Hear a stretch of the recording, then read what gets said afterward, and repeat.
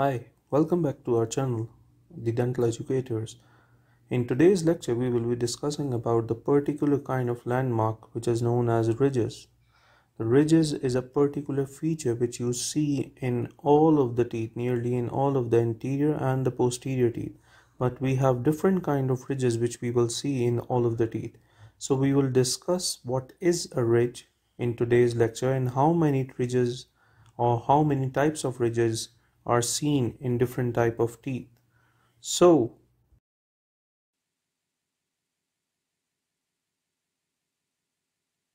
now what is a ridge? The basic definition to define a ridge is that the ridge is a linear elevation which you see on the tooth surface. So it is named according to its location. Like in these images you can see we have different kind of examples. Now the first image, if you see this image, so we see elevation on the crown surface of the canine on the labial aspect, so it will be referred as the labial ridge. Now there is an elevation on the lingual aspect of the canine that will be referred as the lingual ridge. Now similarly we see some ridges at the borders of the molars and the anterior teeth, that is the incisors and the canines. These are referred as the marginal ridges. In addition to that, you see some triangular kind of ridges which are prominent in the posterior teeth.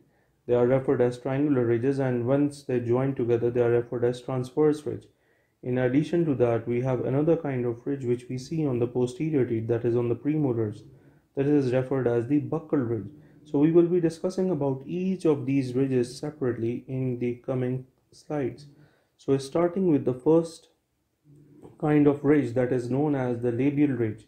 So if you look at the classical definition for the labial ridge is defined as the ridge which runs cervico-incisally. Cervico-incisally means from the cervical line, it runs towards the incisal surface. Okay, so it's run from the cervical line towards the incisal edge area.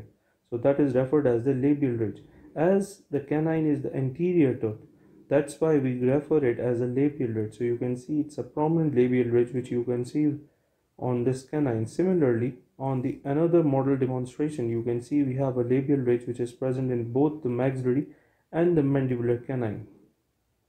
Going quickly through the video demonstration, you can see on the model you have a labial ridge which is prominent on the canine. On the maxillary canine it's running cervico-incisally. Now on the mandibular canine as well, it is running cervico-incisally. Both on the right and the left canines you see this prominent kind of ridge on the canine surface. As it is on the anterior tooth, therefore it is referred as the labial ridge. Now going on to the another kind of ridge which is known as the buccal ridge. Now the buccal ridge also runs vertically in the cervico-incisal direction, but on the buccal surfaces of the premolar. So on the premolars, this surface is the buccal surface, or the facial surface of the premolar is referred as the buccal surface. Therefore, the prominent elevation which you see on the buccal surface of the premolar, this is known as the buccal ridge. Similar to the labial ridge, it is also running in the cervico-incisal direction, or you can say in particular cervico-occlusal, as this is for the posterior teeth. Cervico-incisal term is basically used for the anterior tooth, whereas cervico-occlusal is used for the posterior tooth. Okay, so we can see we have a prominent buccal ridge which is present in the case of the premolars, but in the case of the canines, the green marking is basically representing the labial ridge. Now when we go quickly through the video demonstration, you can see here that we have both of the ridges which are marked, the labial and the buccal ridge. Now the green one, as we discussed previously, is the labial ridge, whereas the brown one is representing the buccal ridge as it's present on the premolar. So you can see we have a prominent buccal ridge which is present on both of the first premolar. Now again, the green one are the labial ridges, whereas when we talk about the brown markings, they are representing the buccal ridge as they are prominent on the premolars. Now when we go to another kind of ridge which is present on the lingual surface of the tooth surface, so that is referred as the lingual ridge, and is this present on the lingual surface. So if you see in this image, you can see we have green markings which are on the canines again, but on the lingual surface. That's why we refer them as the lingual ridge. So what is the direction of this lingual ridge on this canine? It runs against cervico-incisally, as this is the anterior tooth. In the canines on the lingual surface, it runs cervico from the cervical line towards the incisal edge. So in both of the maxillary and the mandibular canine, from the cervical line towards the incisal edge. Now going on quickly through the video demonstration, we can clearly see the example for this lingual ridge. Now when you see for the maxillary arch, you can see a prominent green line.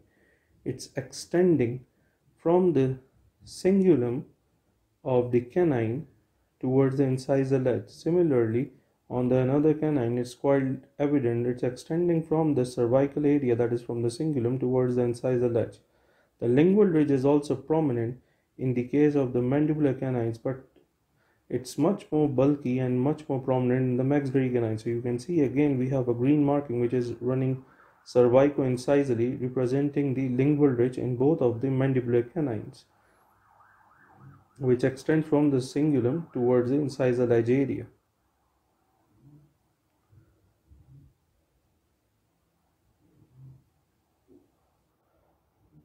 Now we have another kind of ridge which is known as the marginal ridge. Margin, what does the word margin means? That it's forming the border. Okay, always we make up the margins for something, like borders for something. So we have some rounded borders of enamel to form the mesial and distal margins on the occlusal surfaces of premolars and molars, and similarly mesial and distal margins on the lingual surface of incisors and canines as well. So if you see this, the model or the image which we have seen marked on the image, you can see the black linings are basically representing the marginal ridges. Okay, so we have different type of marginal ridges which we see on the lingual aspect of the anterior teeth, that is the incisors and canines. Similarly, on the occlusal surface of the posterior teeth, we also see the marginal ridges which are making up the borders. So they are named accordingly. The marginal ridge which is closer to the midline, if you see we have a midline which is in the center here. So the marginal ridge which is closer to the midline, it will be referred as the mesial marginal ridge. Whereas the marginal ridge for the central incisor which is away from the midline, this one, which is again the black lining, this will be referred as the distal marginal ridge. Now again the marginal ridge for the lateral incisor which is closer to the midline, this will be referred as the mesial marginal ridge. Whereas the marginal ridge which is away from the midline, this marginal ridge for the lateral incisor will be referred as the distal marginal ridge. Now you can see we have some marginal ridges in the posterior teeth as well. Similar to the anterior teeth, the marginal ridge on the occlusal surface of posterior teeth closer to the midline, it will be referred as the mesial marginal ridge, as we can see on the second maxillary molar. Whereas the marginal ridge which is away from the midline, like for the example of the second maxillary molar, this will be referred as the distal marginal ridge. Now let's go quickly with the video demonstration representing the different kind of marginal ridges in all of the anterior and the posterior teeth. Now when you look at this, the border of the incisors are basically marked by some rounded elevations. So these are referred as the marginal ridges. Okay, so the marginal ridge of the central and the lateral incisor, there are two marginal ridges. Okay, similarly on the lateral incisors you have two, on the canines as well you have two marginal ridges. On the premolars and the molars on the occlusal surface you have two marginal ridges, mesial and distal, and they are named accordingly. The marginal ridges which is closer to the midline, that will be named as the mesial marginal ridge, as we can see in the central incisor of the first quadrant. Whereas the marginal ridge which is away from the midline, this marginal ridge will be referred as the distal marginal ridge. Similarly, on the lateral incisor, this marginal ridge closer to the midline will be referred as mesial, whereas the other marginal ridge which is away from the midline, this is not closer, this is away from the midline, will be referred as a distal marginal ridge. So you have mesial, distal. marginal ridges which are present in the second quadrant as well. Similar to the maxillary arch, we have some marginal ridges which are present on the mandibular arch as well.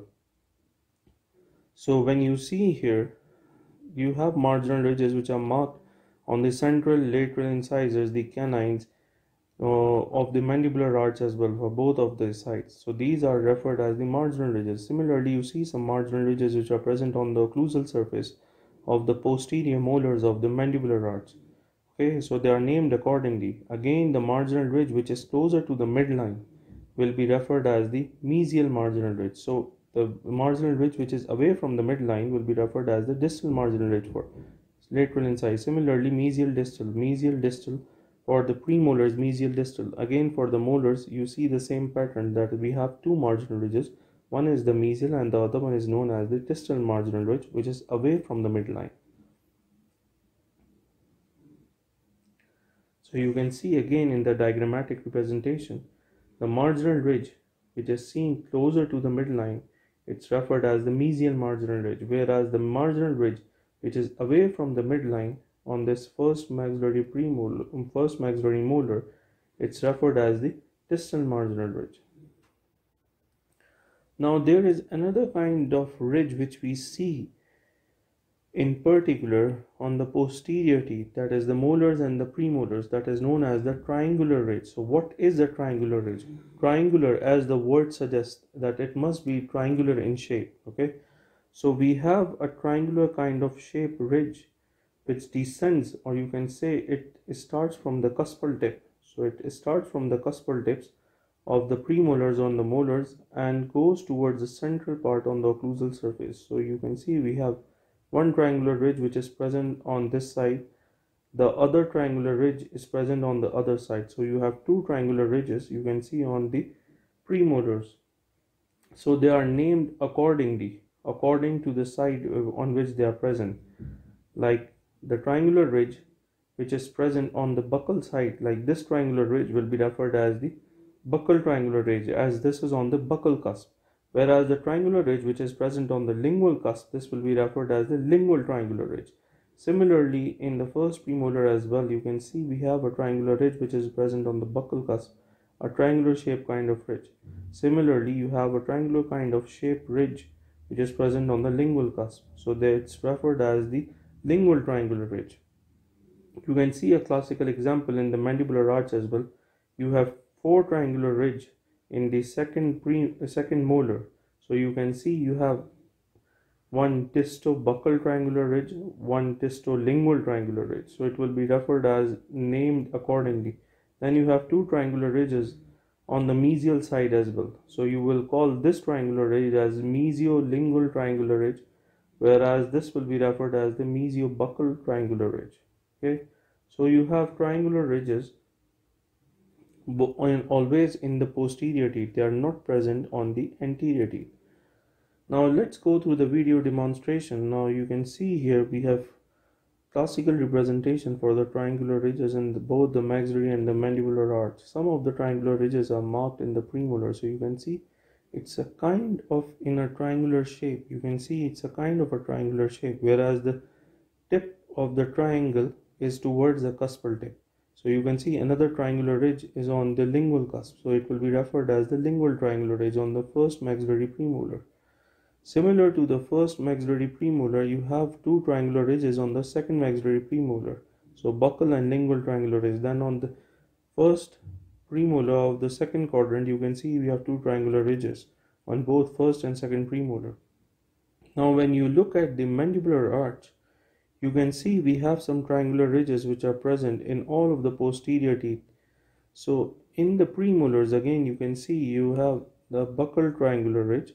It's triangular in shape, and on the lingual aspect as well you have a lingual triangular ridge. So buccal, and here on the first premolar you can see we have a lingual triangular ridge. Now in the case of the mandibular second molar, you can see you have four triangular ridges, two on the buccal side and two on the lingual side. 1, 2, 3, 4. So you have in total four triangular ridges which are clearly evident in the case of the mandibular second molar.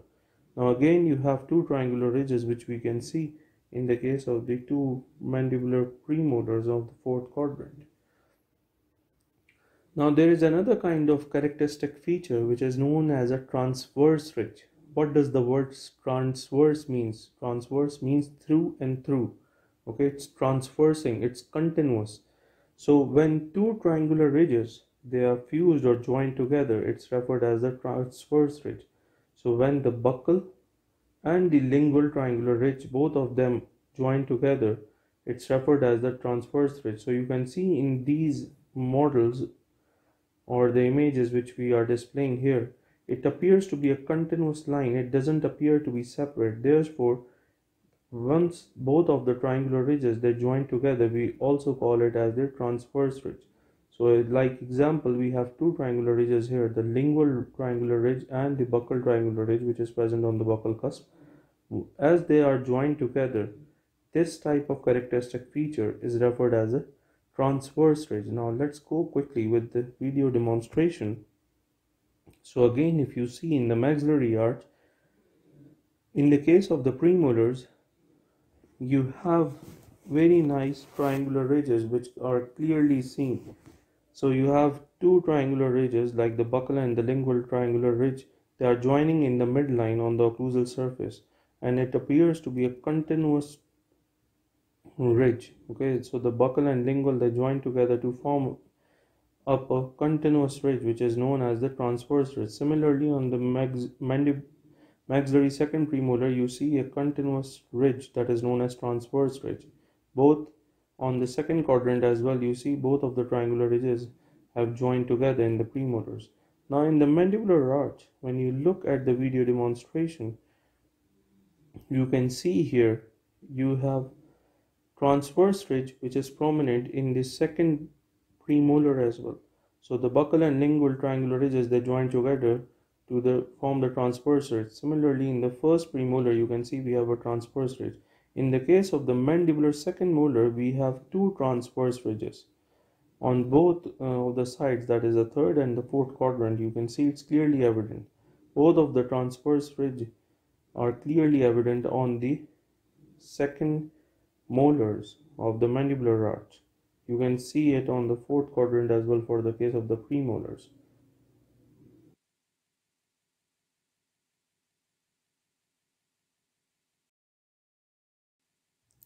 So the last type of ridge which we see is known as the oblique ridge. Now what is the oblique ridge? As the word suggests, the oblique ridge is a ridge which is seen in an oblique direction. Okay, so the oblique ridge is usually seen only on the occlusal surfaces of the maxillary molars. It is usually formed by the union of two triangular ridges. The triangular ridge which is observed on the mesiolingual cusp and the triangular ridge which is observed on the distobuccal cusp. So the two triangular ridges on the mesiolingual and the distobuccal cusp, they meet to each other in an oblique direction. So that helps in the formation of an oblique ridge. So you can see the oblique ridges are prominent in the case of the maxillary first molar. So in the maxillary first molar of both of the sides, that is the first and the second quadrant, it's quite prominent. So let's go through the quick video demonstration.